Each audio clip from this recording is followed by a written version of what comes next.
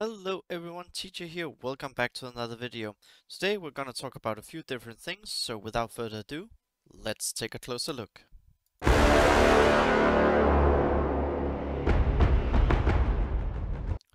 So I want to start out by addressing the elephant in the room. I know many people did a video on it yesterday, fellow content creators, and I had considered not talking about it because they covered it really well. Yes, it really sucks, it's really frustrating from all of us, but honestly there's nothing we can do. And I would suggest instead of going with the troll or people targeting CG specifically, I don't think people should target them. Yes, we're allowed to feel frustrated as well, but we have to see it from both sides, and we can be baffled at their marketing decision. Still, I would say let's try to keep a positive mood despite it being really difficult. Game is alive, and as someone commented, I think maybe yesterday I said alive and well. Well is a relative term, but the game is alive, the game is not dead, people still work for CG, the game is still making money. There was a photo posted yesterday how much money it made in January, etc. So be positive. It's coming, okay? It's coming. So as we have this continued downtime period, I was thinking, what do I want to focus on? Because I just managed today to farm. Where is it? Whoops, not there. I think we passed it. Yeah, we've definitely passed it. I got the last gear for Charu, so I'm gonna use my daily tomorrow to get her gear tier 8, and then I'm gonna try to go with the strategy that I have heard can get 1.5 Haradrim Charu in chapter 3, and also Charu should work pretty well on some teams in chapter 2, but I don't think I'll use her there. So my goal for Q1, as I mentioned in the video yesterday, it's reach 20 million to raise mythical currency. So what is my next goal? Well, I would guess maybe my next goal is to replicate Sleeper and other people who get great scores in certain chapters. So if we go on Haradrim being able to do 1.5 in chapter 3, I have my Rivendell, I have my Gondor team doing that. So that's probably the next part where I'm gonna focus to get one more team and then hopefully two teams to 1.5, so I get to that magic 7.5 million. Chapter 1 is probably my least favorite chapter. Yes, there's RNG with the cave troll, but honestly, I'd rather have that than double skull crusher spawning when I'm at 1 million in a chapter 1 run. So what I have considered is actually gear-wise, maybe level up Eothane because he actually does have pretty good gear. So that's one idea that I had.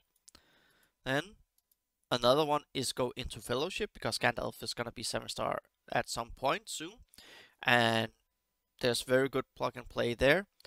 Now the only problem, I know there's candles locked behind this.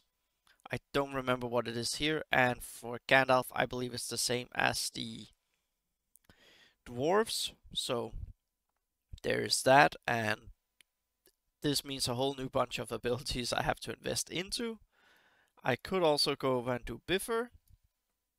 So I would basically have a 5-man dwarf squad, and that's probably where I'm gonna go. Also because my Biffer is halfway to a 7-star, and now he's actually 6-star, so that's pretty nice. So yeah, this would make a lot of sense because here I could get the basic to dispel boons.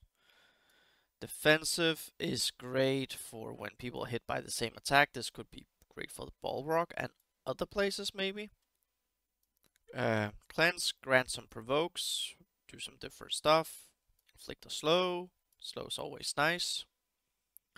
Could do something here with the might, but honestly I don't think I will do that. So if I don't go into those options, then my option would probably be Shadow. Whoops, I wasn't supposed to click tank. And as you can see, I have the goblins coming along. I could maybe do Goldbirds, so I'm getting another team up for 1.5 in Chapter 2. It's definitely gonna be Chapter 2 or Chapter 3 I'm gonna focus. Chapter 4 I'm getting 3.4-ish, and I'm pretty okay with that, because there's other places where I can do more for the time being. So, yeah, it's probably coming down to a tie between Biffer and the Goblins, and my gut feeling is telling me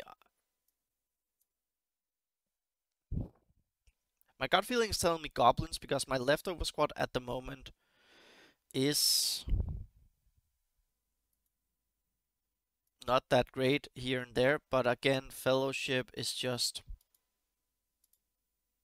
gotta be honest, having a Gear 9 Gandalf and these Gear 9, like, they do great overall, would be fun. They do well on both the single targets, so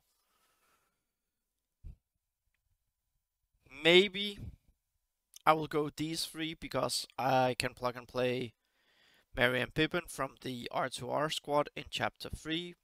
I haven't invested further into them since forever, but they're still doing okay. So I could plug and play them here with some haste, immunity, um, on the individuals. There's some tanks swapping around, there's a high amount of damage. Um, there's Dispel Boons, there's health, attack all enemies, stamina, etc. So I'm really unsure where to go. Now I'm still buying all the gold that, all the things that I can with gold. Also, these Gear 9 would be nice.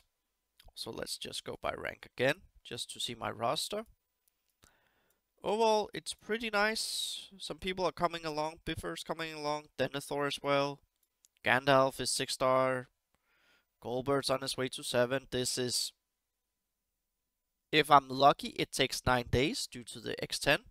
If I'm very unlucky, it takes 18 days. So, that's basically, then I will have 3 goblins done. Then it's just Chef Kraska and Orpheus. And why did it click that? I didn't click that. I scrolled. And then it's Orpheus down here. So, yeah, it's pretty interesting. And it's gonna be very interesting to see what's happening. And hello, Mr. Bandit. Where are you? I see you. Are you just sitting there? Okay. Not an issue, I hope. Sometimes he wants to use my expensive chair as his scratching free, despite him having free available in the house. So, yeah. A little bit wary here, because I just know him, how he is. That, like, yeah, he's a bandit. His name really fits. And I'm just basically farming characters. Like, I'll show you 2 of them that I'm actually farming. I'm farming Eowyn as well, and when I'm done farming her, I'm gonna swap over to Eothane. Again, if I could go back and restart everything, I would never have stopped with the Rohan free, so I would really suggest people finish that, star-wise at least.